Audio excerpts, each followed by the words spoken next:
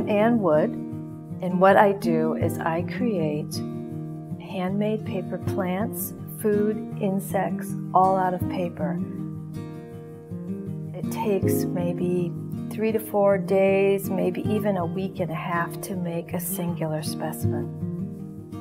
I used to be a wood carver and a painter, and I found that paper was really easy for me to work with because I didn't have the dust. I could manipulate it in ways, use my painting techniques and my sculptural techniques to make it in 3 dimensions. My father was at the end of his life, and on the last couple days of his life, he commented incredibly on how certain plants looked.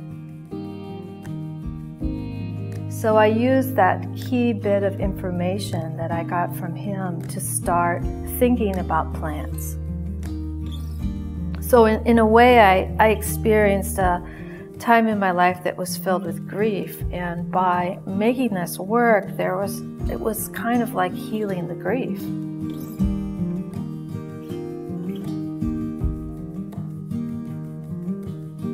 I'm probably at 250, 275 individual specimens now, and I would like to build it up to 500 pieces and show it as a whole giant wall that invites people to take a closer look at nature.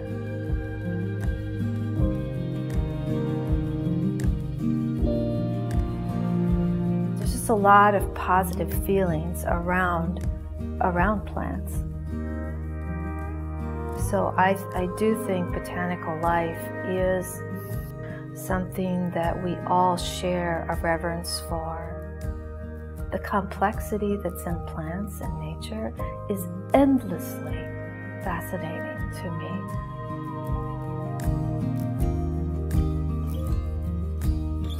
When I slice open a flower, I am constantly amazed at the incredible beauty that lies within each bloom.